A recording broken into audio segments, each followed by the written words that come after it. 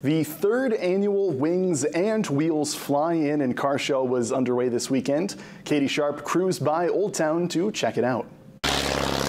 Folks in Old Town took to the skies at the annual Wings and Wheels event. Hosted at DeWitt Field, Old Town Municipal Airport and Seaplane Base KOLD, the event features flybys, cars, food trucks, and fun.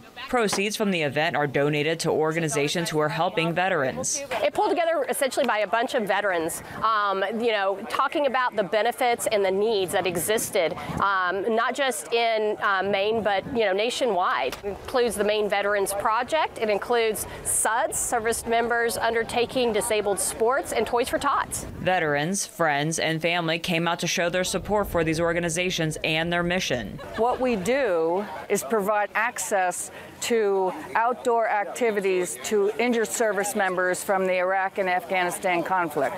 When we first started, we offered scuba training. A couple of years ago, we expanded it to include other outdoor sports, and we are very fortunate to be able to be a beneficiary of the Wings and Wheels. And I can't tell you how important it is to help the vets and be a part of this community. And groups such as the Old Town American Legion and VFW Post were there to show their support. Folks of all ages enjoyed the car show and getting to see the various aircrafts up close or in motion. The DeWitt Field is a unique airport with a wonderful small community that supports the veterans. It has the Seaplane Base, again, one of the few in the nation to offer such a amenity for pilots. It's just a really perfect jewel, essentially, when it comes to FBOs and small airports.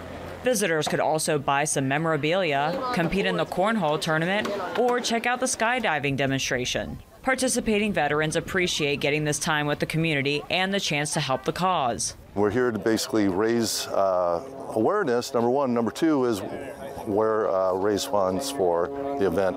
Everybody here is so great. The citizens are so supportive.